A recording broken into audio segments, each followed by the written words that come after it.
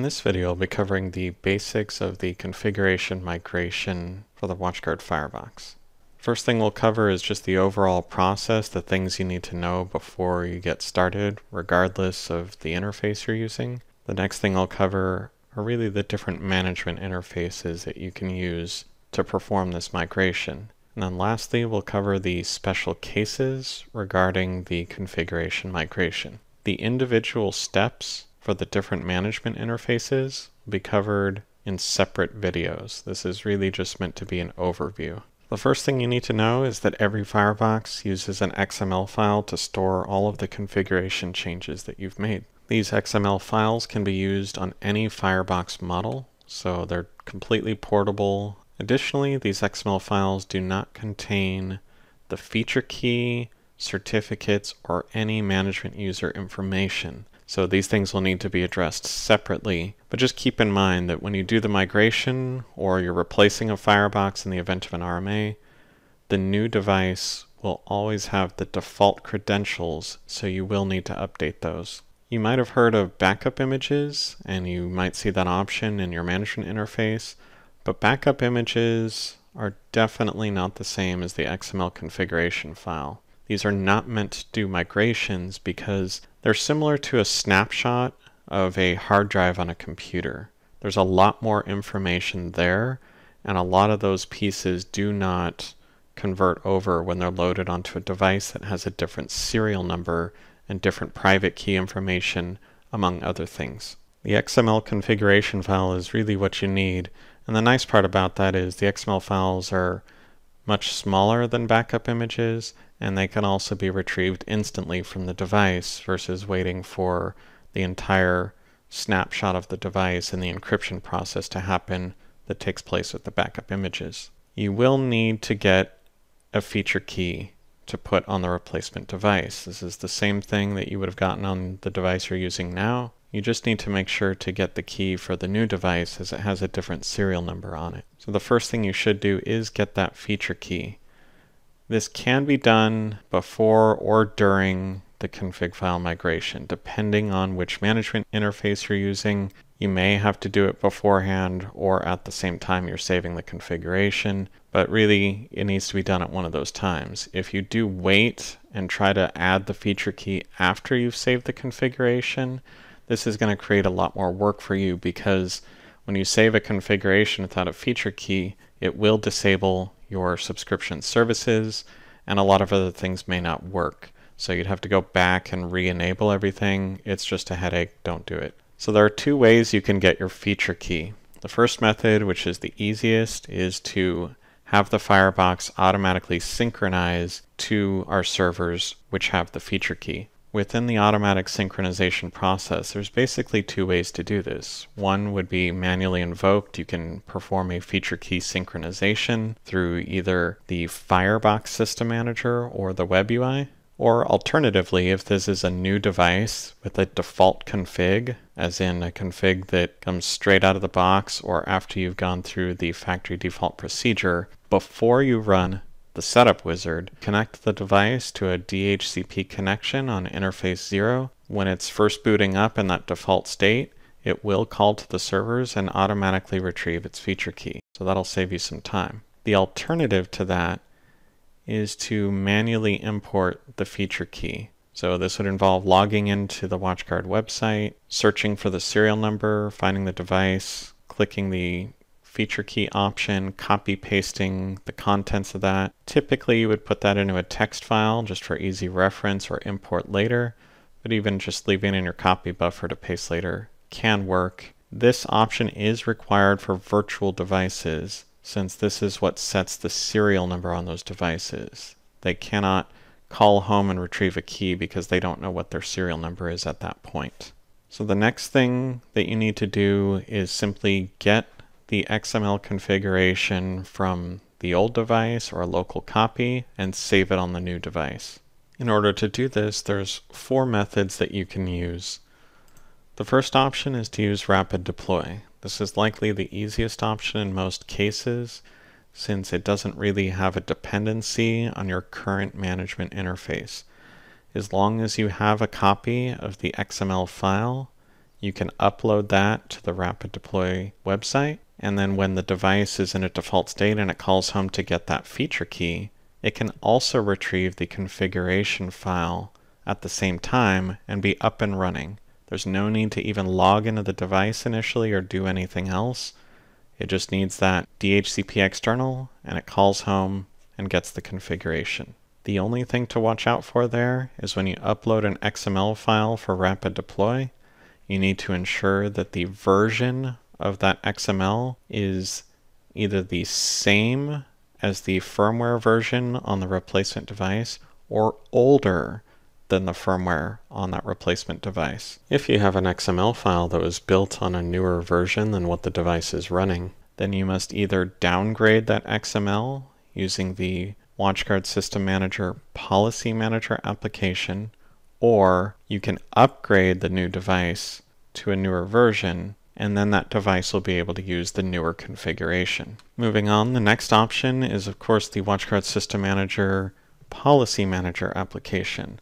This is the typical way that most people do a migration, and this is because Policy Manager natively works with offline copies of XML files. So if you have been using this, you likely already have a bunch of configuration files available that you can use for migration purposes. And Policy Manager will also validate the version upon saving. So if you take an XML file that's newer than what the Firebox can handle, the Firebox will return an error message to Policy Manager saying, this configuration file is too new, and then you can change the version using the Save as Version option in Policy Manager. You would also need this if you wanted to change the version on any other config files you have, even for use with Rapid Deploy or the Web UI. The next option here is to use the Web UI, and this is only available in Fireware version 12.2 and higher. In this version, we added the option to restore or import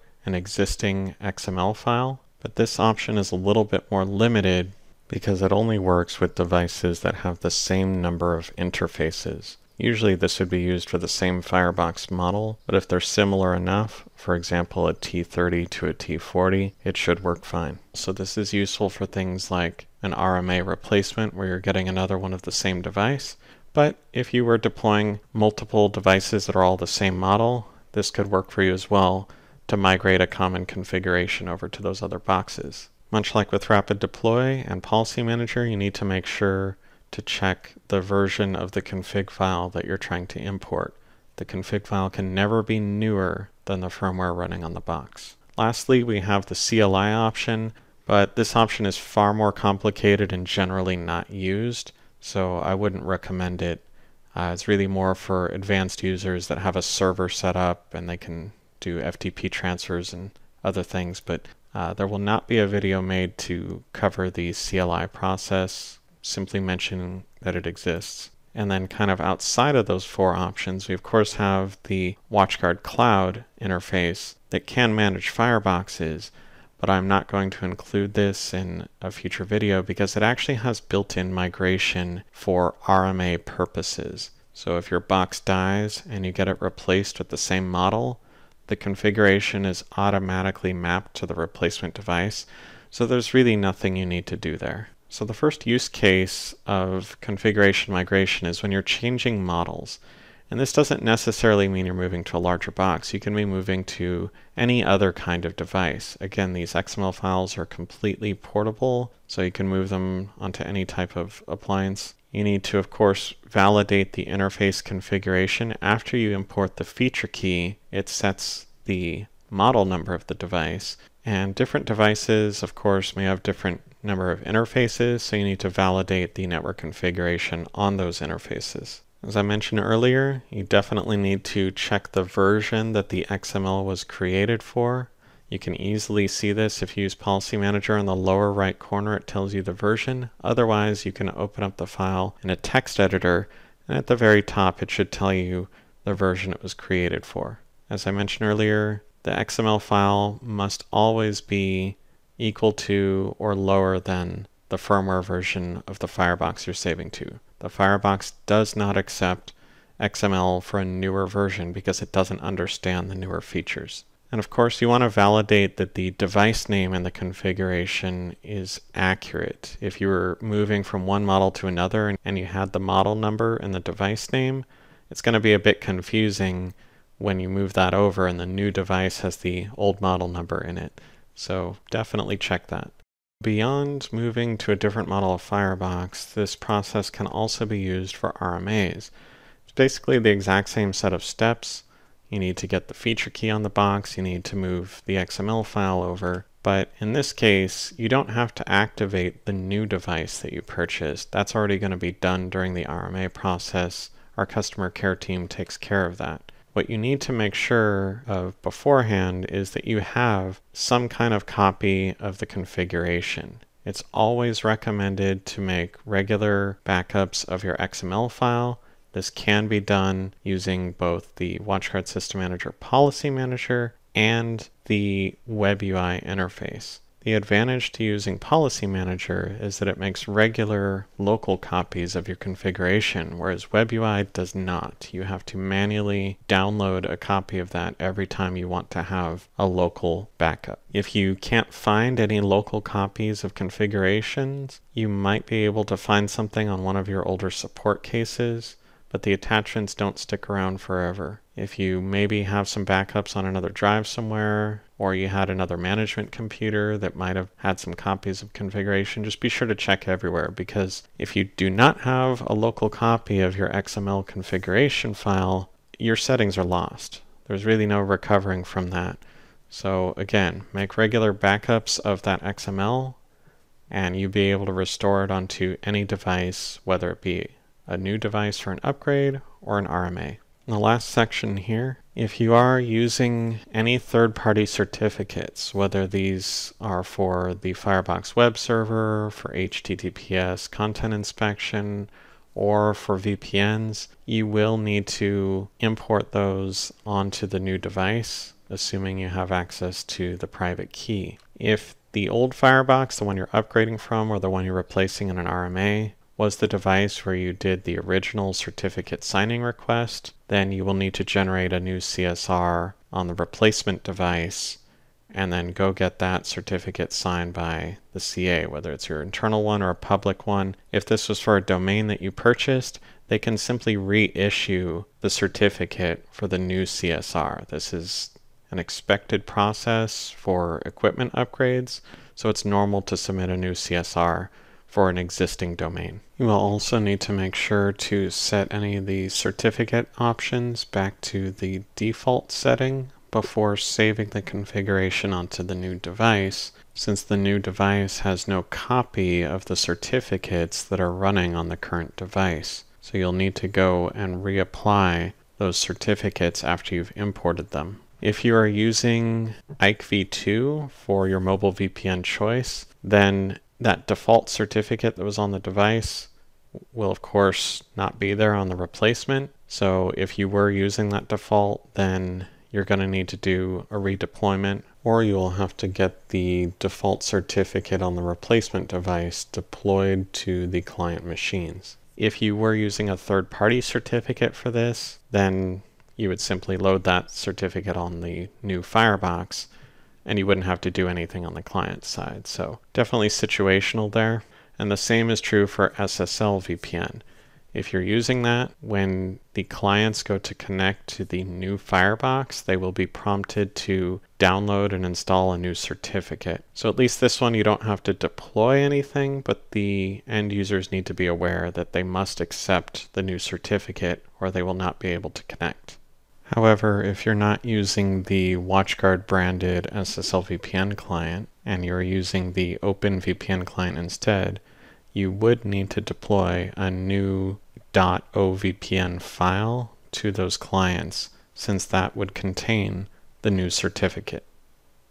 To wrap things up, XML files are portable and you can use them on any Firebox model. The Firebox does not accept any XML files that were made for newer versions of firmware. So if you made a config for 12.7 and you tried to save it on a device that's running 12.5.4, the Firebox would reject it. You either need to upgrade the Firebox or downgrade the XML. Remember to make regular XML configuration file backups. You can do this using the policy manager, which does it automatically, or you can use the web UI to download that configuration file. And lastly, when you get the new device and you have to import all of your certificates again, you will need to go through and reconfigure those options and set them to point at the certificate that you imported. For more information on migrating configuration files, please use the WatchGuard technical search.